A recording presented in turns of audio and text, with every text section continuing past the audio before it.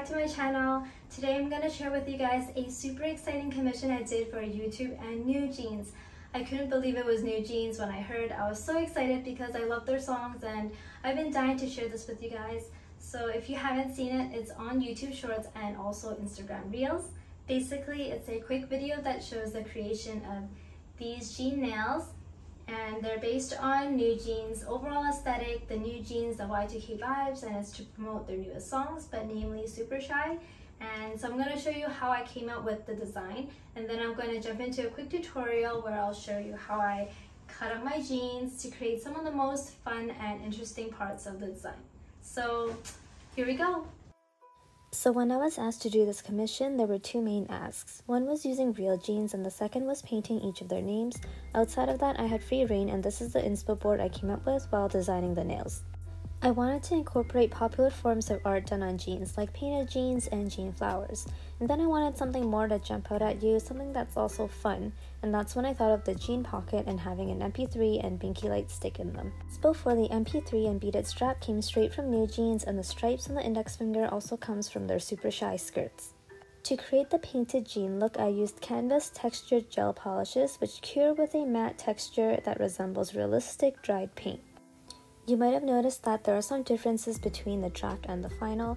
We decided to remove the New Jeans bunny because we wanted to keep the focus on using real jeans, and also that bunny that I had wasn't the right bunny for this album.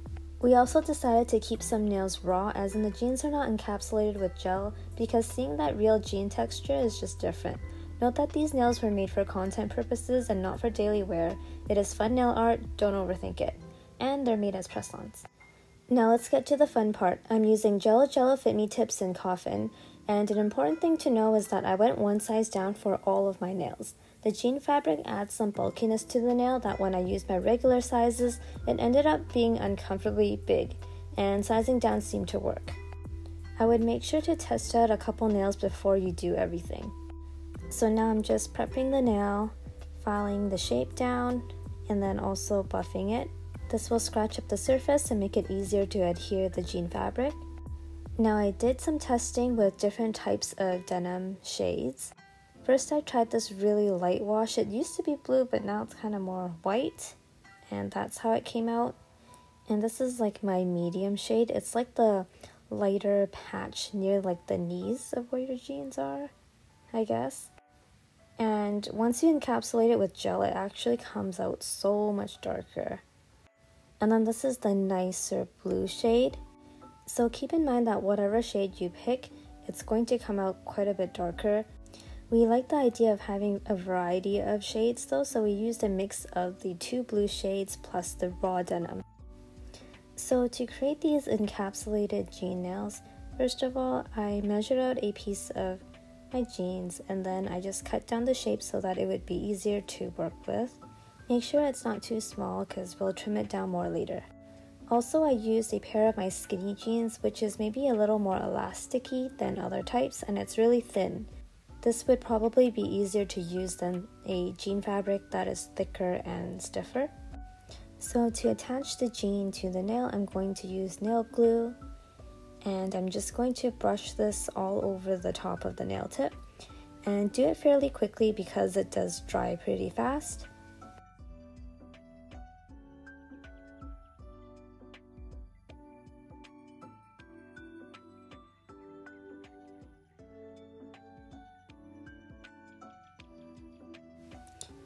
Stick on the fabric and then just smooth it out. I was worried about this part when I first heard of using real jeans because I really wasn't sure how well jean nails would stick onto a nail because it's curved. I wasn't sure if it would be nice and smooth and not be bulgy or wrinkly, but it turned out really well. Once it's been glued on, now you can flip it over and then just trim around the edges. Take your time with this and don't get too close to the actual nail. Be careful of trimming too much.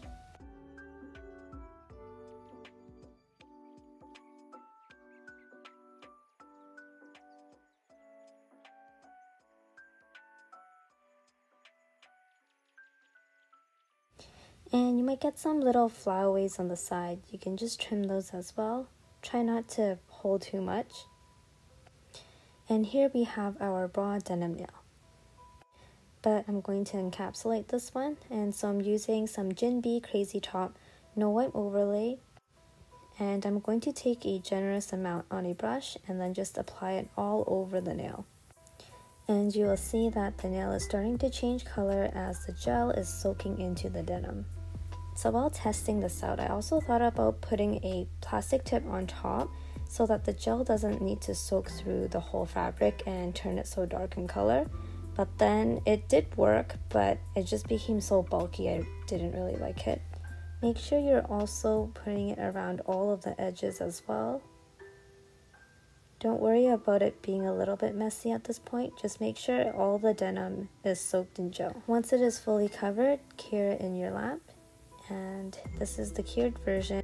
You can see that it's very rough right now, and I'm using a nail file to file down all the edges until they're smooth. You can keep doing this and adding gel and curing it and sanding it until you get the smoothness that you want.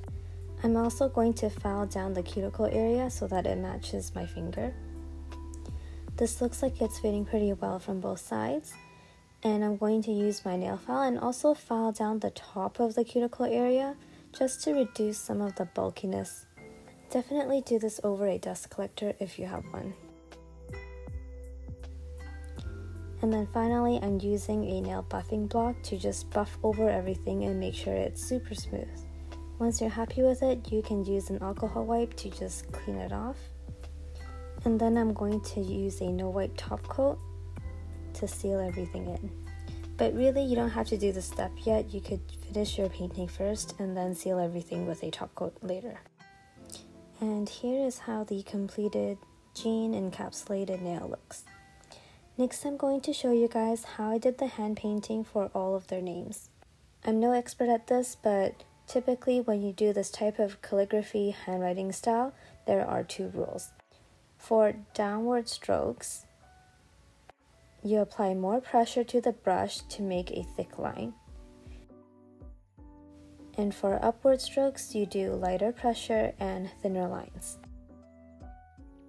So if I want to write hello, I'm going to start with a thicker downward stroke, then going up, and a thick going down again, then going up, then going upwards, and then thick downwards, and then thin going.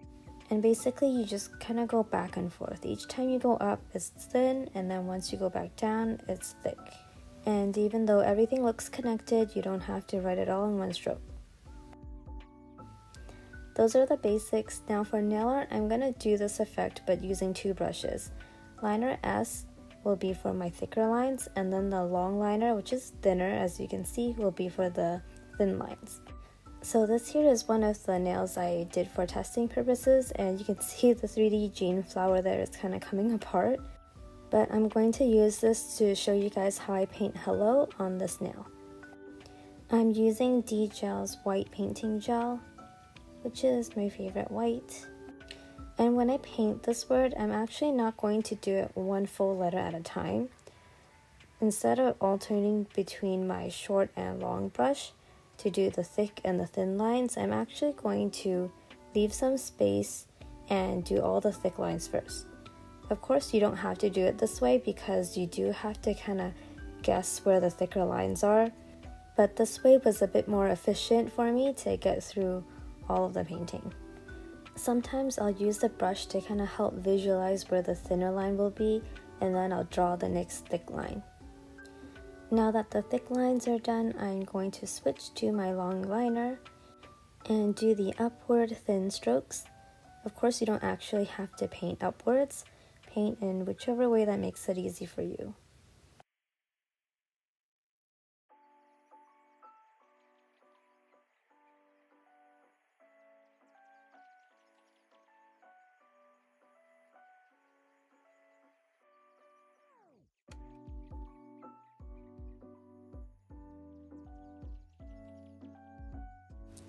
And here is the completed hello. And before I cure this, I'm going to show you guys how I add my glow in the dark. This is my white glow in the dark powder from Techno Glow. I've been using their glow in the dark powder since I started basically, and I love it. I basically just dump the powder over the uncured gel and tap off any excess. Make sure you don't have any sticky gel anywhere else on the nail. And then just cure this under your lamp. Once it's done, just brush off the excess. And it usually comes out really clean, just like this. And of course we gotta test it and see how it looks in the dark. So I'm just activating it with my torch. And then ta-da! I love glow-in-the-dark designs so much. And just for fun, let's just do it on these nails as well. And watch them all glow. Next up is the jean pocket. So the base of the nail is just the raw denim texture. I did not encapsulate it. And now I'm taking a small piece of denim and placing it over the nail. And then I'm going to use some scissors to cut on either side. This will help me get the sizing right for the pocket.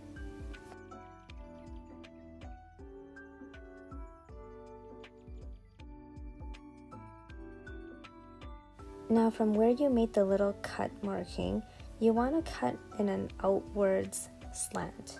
So you want it to get bigger. And do this for both sides, and this is because the nail also gets bigger and you need to create extra space for the pocket to open. Trim down the top as well, but also leave it just a tad longer than how long you want the pocket to be.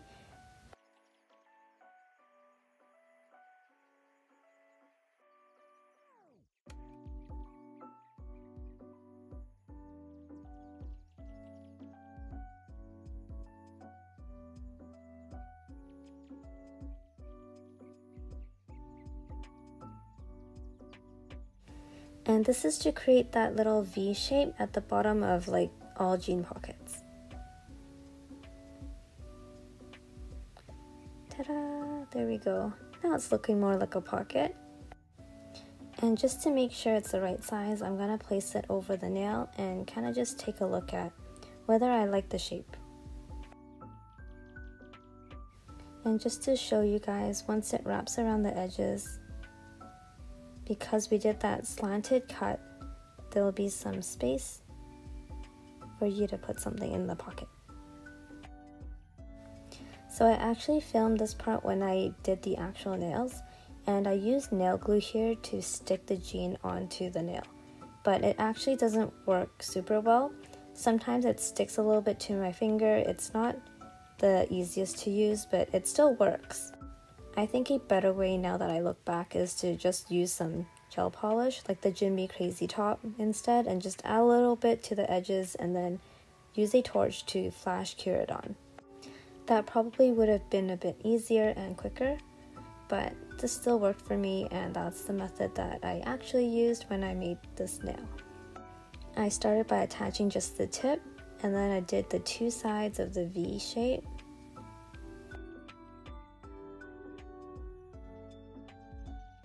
And remember how I said to leave some space for the top? That's because I'm going to just roll it over to create a little lip so that it's very obvious that it's kind of coming out like a real jean pocket. For this specific part, I also used nail glue, and I actually think nail glue for this part is better because you'll end up kind of soaking the whole rim in the nail glue, and it'll harden the jean fabric, but not too much compared to using a gel overlay.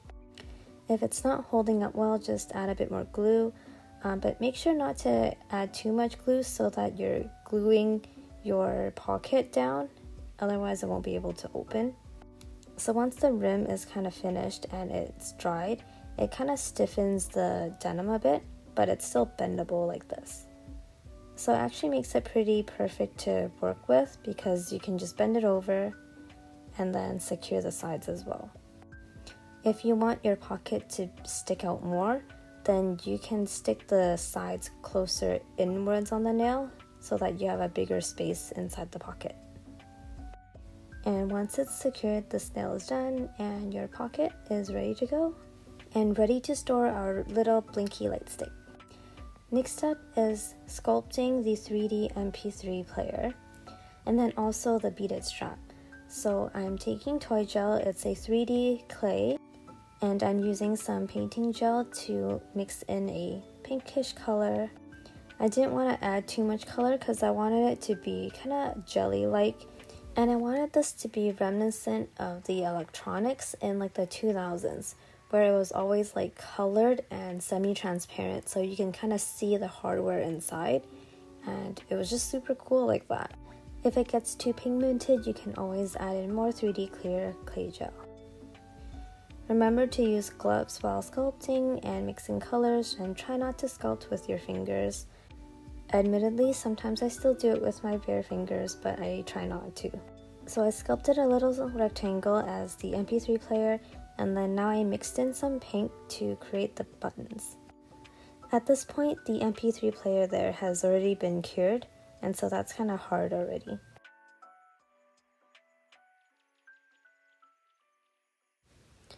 And so now I'm using a silicone tool to help shape the triangles for the left and right buttons. After making all of the buttons and curing them, I had the idea of using these foils to create the screen. And here I'm basically just matching them up to see which color I liked. I really love how it gives that shiny look to make it really look like a screen. So I picked this pink color and I'm just cutting out a small rectangle, adding some gel, and I'm going to use my tweezers to place it on the MP3 player. Press down on it and then cure. And this is a little MP3 player. It's not completely done, but I wanted to check that it would fit in the pocket, and it did not. So it's a bit too fat. And I took a filer to just file down the MP3. This actually took a while for me to file down, so try to be wary of how thick you're making your MP3 player and how big your jean pocket is. And then once you're happy with it, you can add your top coat. And at this point, I didn't think about painting in a song name. That came later and you'll see it. But ideally you would paint it first before top coating. Now to make the beaded strap, we need some colorful beads, which I didn't have any. I only had clear ones from making my Sakura nails, so I'm just going to paint them myself. Using tweezers to hold up the beads made it super easy and didn't take me too long. And voila, here are my painted beads on a fishing string. And then I basically just folded this in half, held onto it with tweezers, and added some gel to cure and secure the strap together. So once cured, it looked like this. Make sure to leave some room so that the beads can actually move around. And then trim off the excess, and there's the little MP3. And that's when I decided to go back and paint in super tiny letters, because this is to promote Super Shy after all. Now the MP3 player is done. I'm not going to show how to sculpt the blinky light stick because I think it's pretty straightforward. The last thing I'll show you guys is how I do these 3D jean flowers. And those actually did take me some time to figure out. So we're going to start with a piece of jean fabric, and I'm folding it in half to help me cut this into a circle.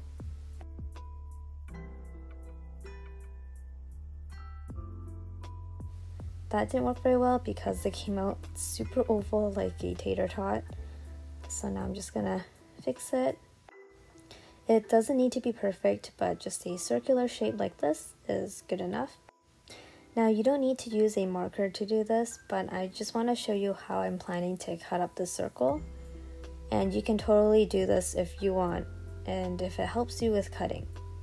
So basically I'm just gonna cut the circle in the swirl shape pattern. After watching a bunch of YouTube videos on making jean flowers, I thought that this would probably be the easiest way to make really small miniature versions of them.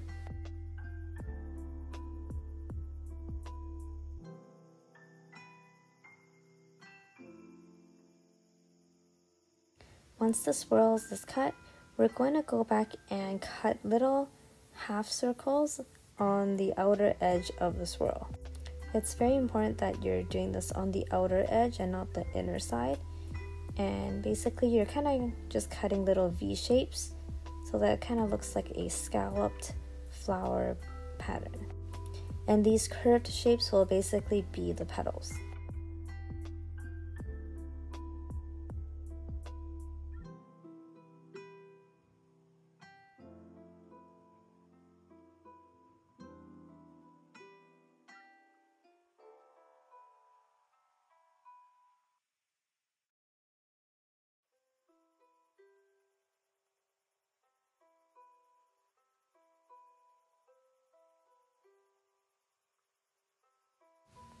So this is how it should start to look, but all the way through.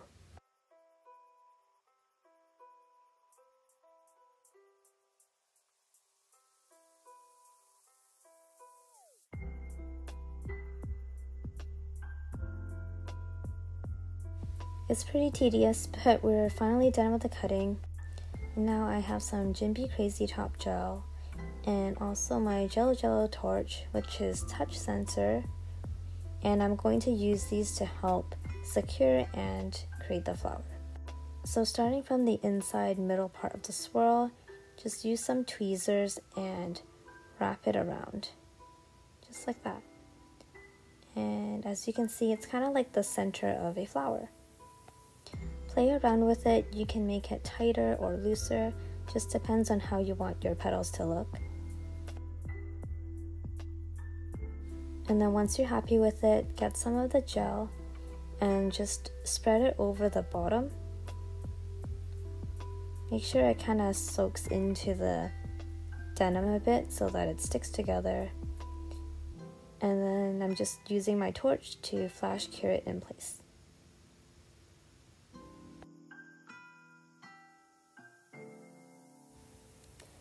Alright, so now the center is done. And then basically you just repeat the same steps and you keep swirling the denim around and gluing it together.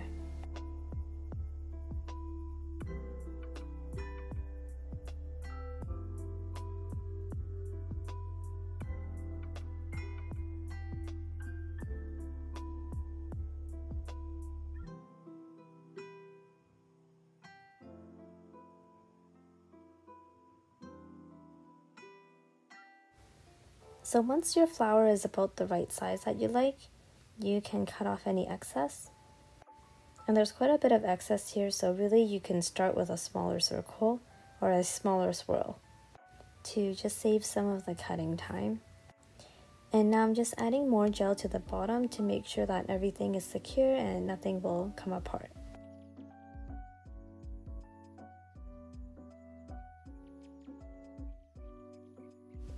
And once you're done curing, this is our completed little Jane flower.